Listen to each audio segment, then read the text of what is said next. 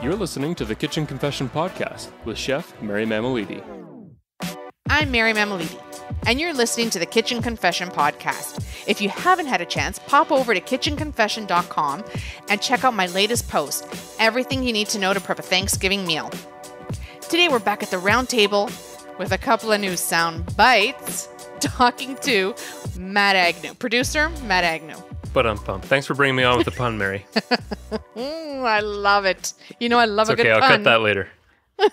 I love a good pun. So what do we got today? Well, starting off today, an interesting article from livescience.com. A lot of people who claim to have a food allergy, in fact, don't. 1 in 10 people in the US have allergies, but more than double that number have actually misdiagnosed themselves. Oh, I believe that. I mean, I'm sure everyone at some point is guilty of thinking that they have an allergy to something because either you get bloat, you get gas. Do you have a few hypochondriacals in your immediate circles? Right. Just a few. Just a few. Well, researchers have surveyed more than 40,000 adults in the U.S. 19% of them reported an allergy despite having no actual typical reactions of allergies.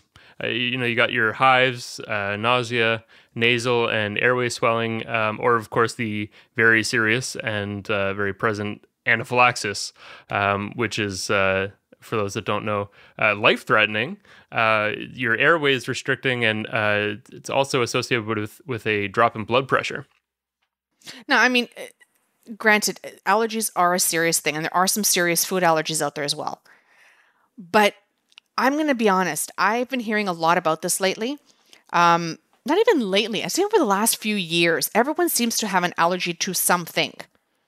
And or a sensitivity or something that they're not eating for one reason or another. You see a lot of exclusion diets, I think, and that's maybe where people get the idea that, well, I can't eat this, I can't eat that, but it's not always associated with an allergy. Right, but I think they're mistaking allergy. They're crossing over allergy and sensitivity. They're two different things. For sure they are. Absolutely. And I think a lot of it is attributed to, I came across this test that alternative healthcare practitioner offices carry this test, local pharmacies. And the one thing that I don't understand is instead of going to an allergist, people are reverting to these or resorting to these tests for information. So, for example, you can go into a Rexall, and I think a lot of Rexall pharmacies throughout Canada have it, and get your blood drawn. And for $450, you can get this test done where it will identify any food sensitivities you may have. And they'll list it either as low, moderate, high. The problem I see with this test is that it's extremely sensitive. One, it's done on your blood. Shouldn't an allergic or an allergy test be done where it's reactive on your skin? Yeah, well, I'll say I personally don't think I'd ever pay $450 for the privilege of getting stabbed with a needle. I'm not big on needles in the first place, but yeah, I mean, when you go to an allergist, they're using a applicator to apply several different common allergens. I mean, you've got the most common are shellfish. 7 million people in the country are affected by shellfish, and then you got milk and peanuts, tree nuts, eggs, wheat, soy, those kind of things. And it shows the actual physiological reaction to it. I just don't know how much you'd get out of a blood test. No, and this is the problem because I know some people that have actually taken this test. And it sends you this laundry list. So it's like an endless list of food sensitivities that you apparently have from this one blood test. But what people aren't realizing is there's this fine print right at the bottom of that form where it states that this test for food intolerance is not intended to diagnose, treat, cure, or prevent any health condition. And right, doesn't sound like it's good for a whole lot then. No, other than it's kind of a money grab, and should not be considered a substitute for professional medical advice. So again, why are we taking this test? Yeah, I mean, it sort of sounds like it's being used to suss out what you might be genetically predisposed to, maybe something like that. I But agree. yeah, it doesn't seem like much of a starting place if you're trying to identify or diagnose a specific reaction that you've been having. Like, I'm not a health practitioner. I'm just someone with an opinion, and my opinion is go see your doctor if you think you are having an allergic reaction to something. For sure, yeah. Well, it gets pretty weird too because I learned from this article here that allergies can be inherited, acquired, or lost. It's not always just something that you're born with. Really? Yeah, for sure. And so the article says that major hormonal shifts like puberty or pregnancy can cause you to either acquire or usually lose an allergy. My wife, Steph, actually, she had a strawberry allergy. She says that she just ate her way through that one. She loved strawberries so much that she just kept eating them until she no longer had a response to them. Oh, see, I did as well. I used to have a strawberry allergy when I was younger. Really? Yeah. I wonder if that's one that like a lot of people grow out of. I guess. And again, my allergy wasn't severe enough. I would get hives, behind I think it was behind my knees and on the inside of my arm. Right. Yeah. So it's not always like anaphylaxis, Yeah. but like so No, like you you can decide whether or not it's worth it to power through, right? Exactly. But in another case, a patient, the recipient of a lung transplant, acquired her donor's peanut allergy through the lung transplant, which I thought was just crazy. Stop it. Are you serious? Also, tick bites can cause people to acquire a meat allergy. There's been several cases of that across the U.S. as well. Oddly enough, and I don't know why I know that, but I've heard that somewhere. Next. Moving on. This one is a little out there for a food show, but my dog hangs out in the kitchen all the time, so we'll throw her a bone. See, I love a good pun. Okay. Yes. Welcome to the pun side. Why do dogs chew everything? Something else that Live Science was wondering about. I mean, it's something that everyone's familiar with who is a dog owner. I've had dogs all my life. I love dogs, but they can be tricky to train because chewing for them is just so instinctive. It's a curious thing for them, and chewing. Okay, wait. Is it curious or are they just nosy?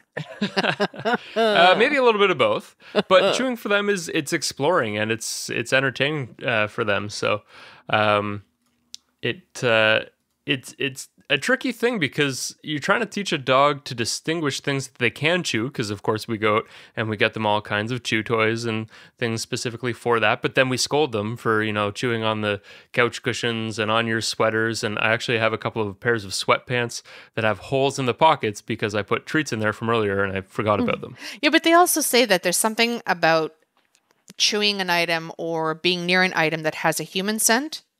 For sure, yeah. So one of the major things that Live Science says is the cause here is that dogs often experience separation anxiety and, of course, just attention-seeking behavior. So dogs are pack animals. They're not really meant to be left alone. They don't want to be left alone, and so when they are left alone, maybe they're trying to get some attention, or they're just suffering from separation anxiety. So.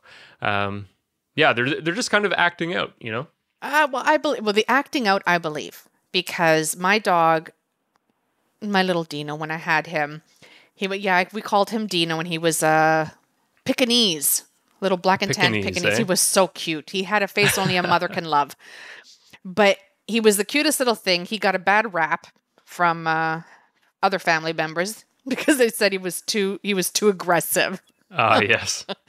They're territorial. But anyway, he was a bit of a little, you can bleep this out, a little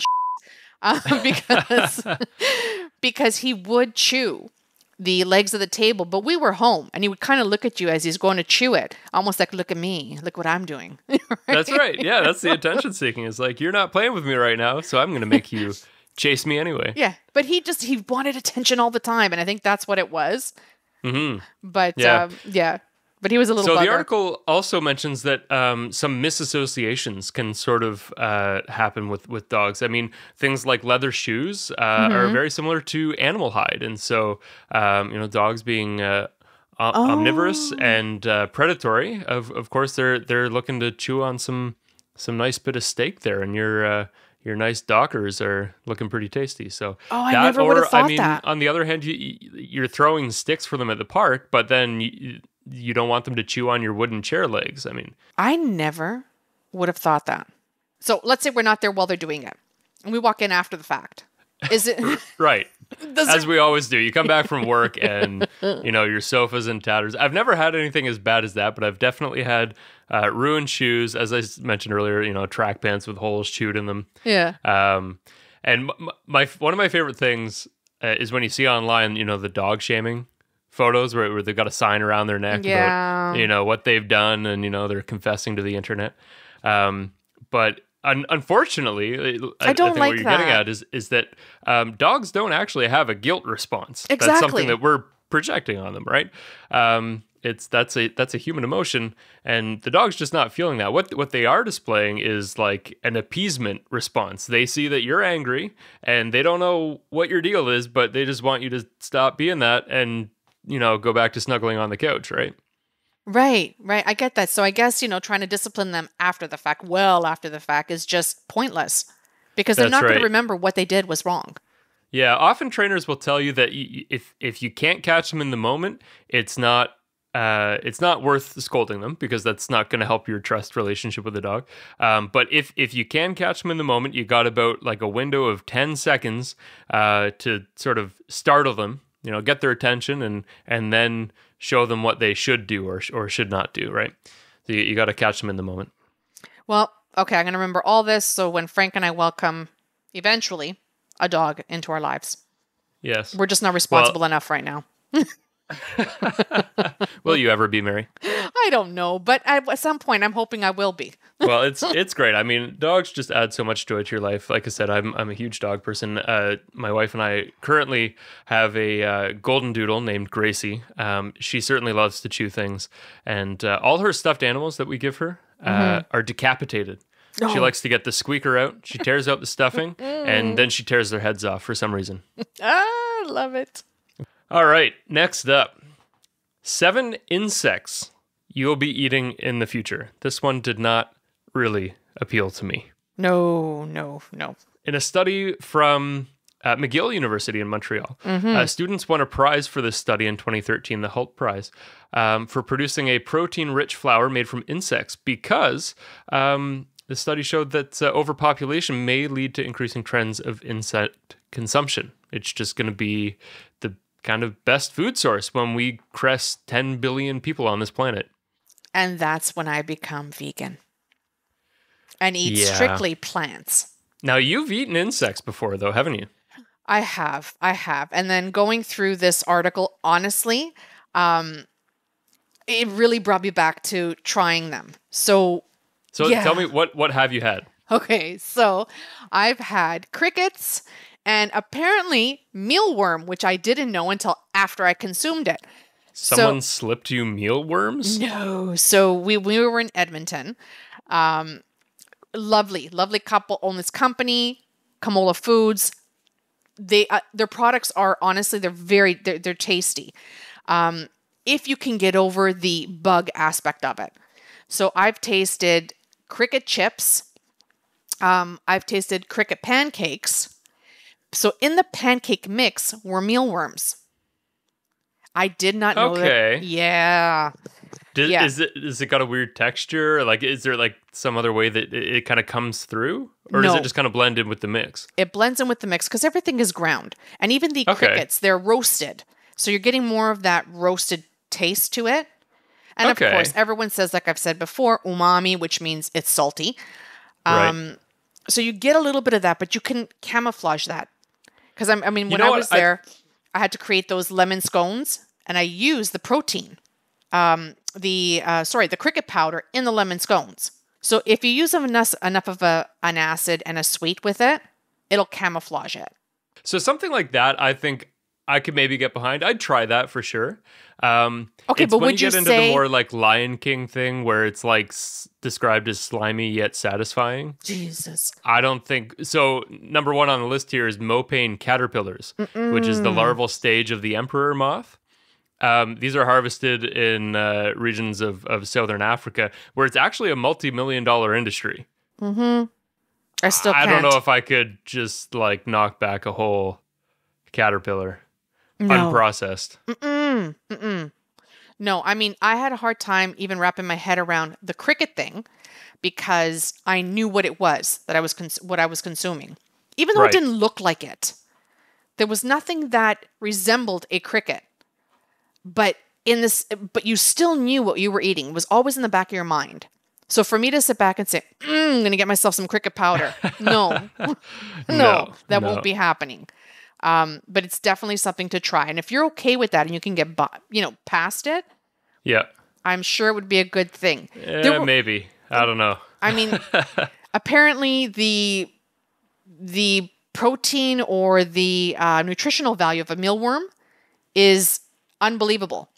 Before we move on to mealworms, I just want to mention another delicacy among many African tribes is the African palm weevil. Yeah. Now it's about 4 inches long. Yeah, I was trying to and, bypass this one 2 because inches it makes me wide. squirm. No, but I find this really interesting because apparently weevils are really easily pan fried because they have a lot of fat content. So it's maybe something that would kind of like render well, but I don't know if you can like chop it up and serve it in a way that doesn't just look like a bug with 6 legs. Would you eat it if it looked like the bug? If it looked like the bug, no. Okay, But- Frank did.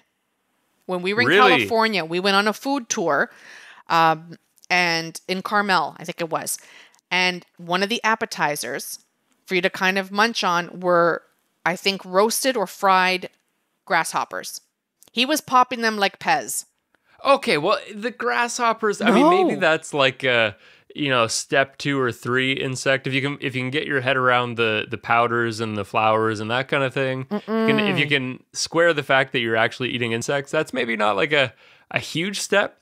But this palm weevil that's 4 by 2 inches. I mean, like you're kind of cutting into a softball steak there. So that's a bit much for me, I think. Oh, see, no, I think I just threw up a bit in my mouth. Yeah, not super appetizing. All right, finally, before we run out of time, I want to talk about this last article because climate action has been making big headlines in the news recently with the federal election, of course, coming up in Canada, and there have been protests as well in cities across the world demanding climate action from our politicians, as well as 16-year-old Swedish Greta Thunberg, who was really handing it to international leaders in some speeches and UN address demanding climate action. So I thought it would be interesting to take a little bit of a look at reducing our carbon footprint in the kitchen. I'm with you. So, in a study recently published by the Journal of Cleaner Production, they ranked fresh foods based on how much greenhouse gas was produced from the farm to your kitchen. Unsurprisingly, meat has red meat specifically has the most carbon impact, whereas field-grown veggies produce the least greenhouse gas. And they measured this in what they described as carbon equivalent per kilogram. They took a look at all the activities that produced emissions on the way from the field to the grocery store. Now, they didn't measure anything kind of past that. So once you get it home to your kitchen, they're not looking at the fuel or any kind of emissions that you're producing as you cook it. But they're looking more at the farm inputs, things like chemicals and fertilizers, fuel for the farm equipment and irrigation, the amount of water that goes into this kind of stuff, growing your food and raising your food. And I'm if you're a assuming meat eater. packaging, transportation, all that, Yes, right? transportation, the refrigeration chain, all that kind of stuff. Topping the list were beef and lamb at the very top, rating 27 and 26 respectively. And what I found interesting was most of that was due to the methane that the animals produced themselves. So What? not all of it was, the transportation and the water and the food production and all that kind of stuff for the animals themselves, but it's actually the emissions produced by cows, which is largely related to their diet. Really? But experiments are being conducted worldwide, some across the United States, in Spain and India, to try and reduce those emissions, the animal-related emissions, by adding probiotics, molasses. There's actually a compound in onions, apparently, that helps, as well as dried seaweed in different combinations to cows' diets, which can reduce those emissions by up to 50%. Oh my God, me and the cows are eating the same diet. Onions and seaweed. And seaweed. Okay. So going down the list here, what I found really interesting was beef and lamb were at the top of the scale, but there was a big step down from there to things like pork, chicken, and fish.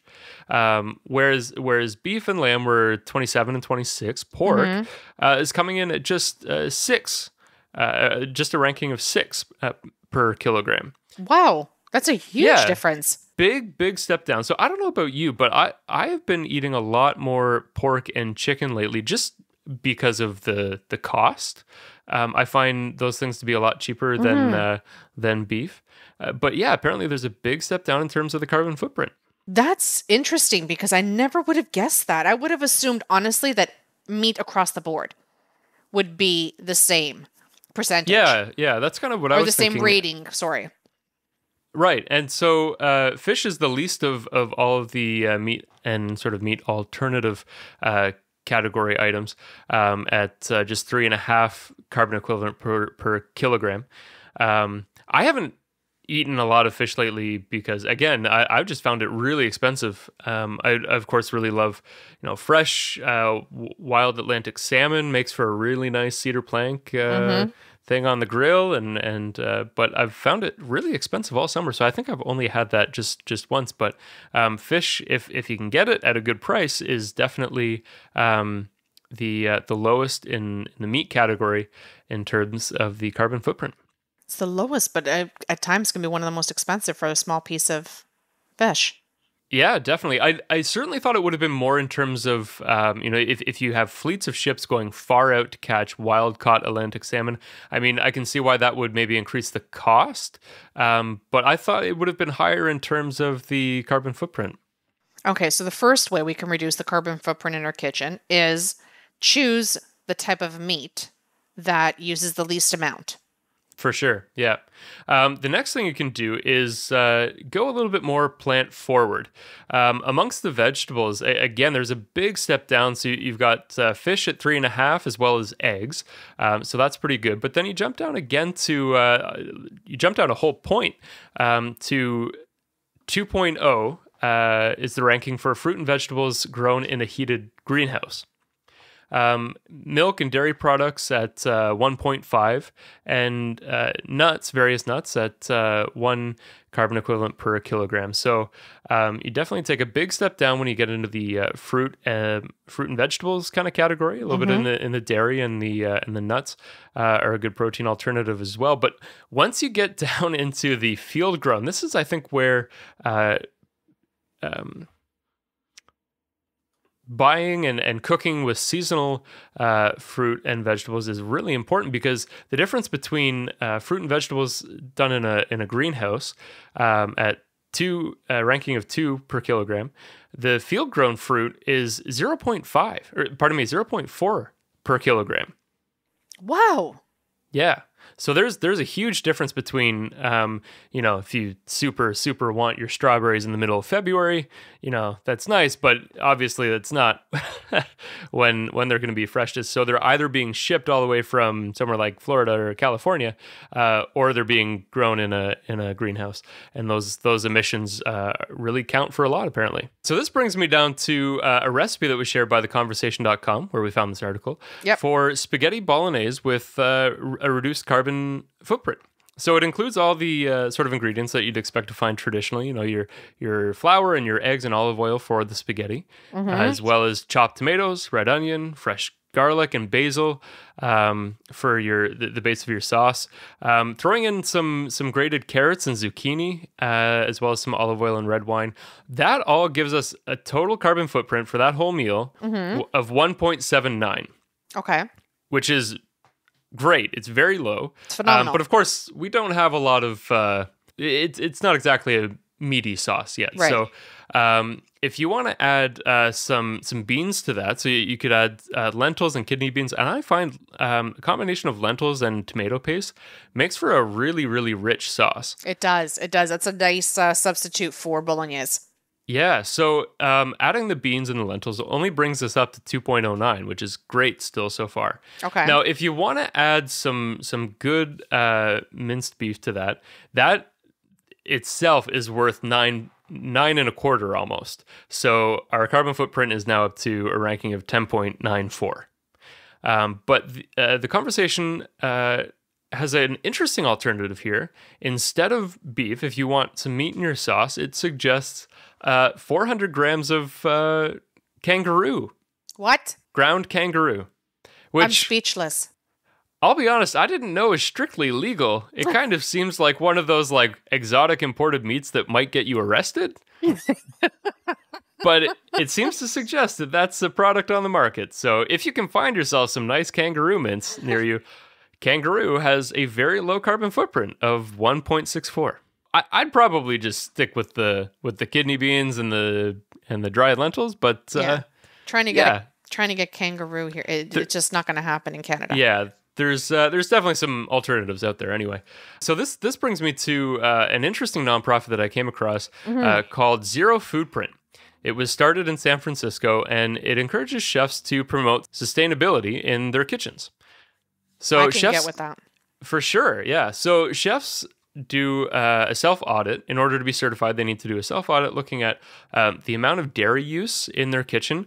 The commercial food industry is largely dependent on butter instead of oils, and dairy has a much higher carbon footprint than things like a nice olive oil. So auditing that, along with sourcing more local and seasonal produce, like we talked about, the difference between greenhouse and field-grown produce is a huge step, almost 400% difference in carbon footprint. And when you're going through as much product as you are in a commercial kitchen, it starts to make a really big difference, I think. They also take a look at sourcing meat from, and this is a new term for me, carbon ranches. Have you ever heard of a carbon ranch? No. Okay, what is that? A carbon ranch apparently is just a ranch where cattle are managed in a way to reduce emissions and just integrate better working with the land rather than looking at sheer raw output. So I think, again, that really stresses and underlines the importance of working with other local organizations and farms and ranches because, again, that's not beef being shipped overseas or across the country to get to you. That's something local, and the supply chain inputs are much lower on something like that. Interesting. And finally, they take a look at the disposable waste in their commercial kitchens. Things like single-use plastics, like straws and produce bags and paper towels. Yep. Katie Millard, she's a Portland-based restaurateur, and in this article from Forbes, she says, "It only took capitalism 70 years to inadvertently ruin the food system. So the hope is that if we're trying, we could maybe fix it in 10 or 15. I thought that was a really interesting thought. So one of those initiatives to sort of try and fix things a little bit is that Zero Foodprint encourages their partner restaurants to add, quote, 1% to unf the planet, which is a small surcharge directed toward ZFP's carbon farming funds. Would you pay like a 1% tip on your bill when you go to eat in order to help offset your carbon footprint? I mean, they say that this makes your meal, quote, carbon neutral. This is a tough one for me because I do want to reduce my carbon footprint. However, I don't think me giving a restaurant 1% for food that I've eaten based on their ordering choices. So they've ordered from suppliers. They're the ones that can reduce the footprint. before it actually hits my plate and into my mouth. Because I'm not at home. I'm not the one making the decision. I'm not the one shopping for it. They are, as a restaurant. Yeah, that's true. I mean, I think I disagree with you a little bit here. I mean, I'd probably pay up to 1% to sort of to offset that. I mean, we always ask, I think, as individuals, what can I really do? I mean, it's all about the big emitters and change at such a high level. But I mean, I think if but do you think throwing money at it? Do you think throwing money at it would actually change anything, or? You know what? I think so, because in commercial kitchens, some of those small choices, I mean, it's really going to drive up the cost of doing business for them. And so, I mean, whether it's a 1% surcharge and they're keeping their prices the same, or whether it's something that they just start building into the cost of their business once these things start to become regulated, I mean, I think it's just sort of a matter of time. Well, I don't know. I think they just incorporate that expense into their business plan, into their expenses, into their projections. Because I don't think when we do something at home, I'm not charging whoever comes over to eat a 1% surcharge because I'm trying to unfuck the planet. Wait, you don't charge your house guests? No. I think you need to relook at your business model, Mary. Stop it. So this 1%, I mean, there's definitely some, differing opinions on it. It is a surcharge that people can opt out of, but Zero Foodprint says so far the response to it has been pretty positive. And they've got partner restaurants all across the U.S., dozens of restaurateurs kind of buying into this, as well as a few internationally. The only one, it doesn't seem to have quite come to Canada yet. The only one I was able to find in Canada was called The Farmer's Apprentice in Vancouver, if you've ever been there. But I thought it was really interesting, and whether you're into the 1% surcharge or not, I think it's sort of an admirable undertaking on the part of commercial kitchens, just kind of taking some responsibility for it's such a large industry. I mean, it's an $800 billion a year industry in the U.S. So, if more and more of them start taking accountability for their carbon choices, I mean, I think that's something that could and I wish collectively make a big difference. Absolutely, I totally agree with you. But to charge us 1%, not so much. I think we pay enough for everything we do. So I don't know. We agree to disagree on that one. Well, okay. I think Greta Thunberg's got some words for you, Mary. Thank you, Matt, for bringing all these articles for today's episode. You're very welcome. Thanks for letting me out of the editing suite for a little while. And I love having you on, trying to get you here more often. And thank you to everyone who voted and helped bring the topics that we shared today. It's that time. We've reached the end of another show. Be sure to visit kitchenconfession.com for more recipes and foodie finds. I'd like to thank producer and editor Matt Agnew, and I'm Mary Mammoliti. See you at the next episode.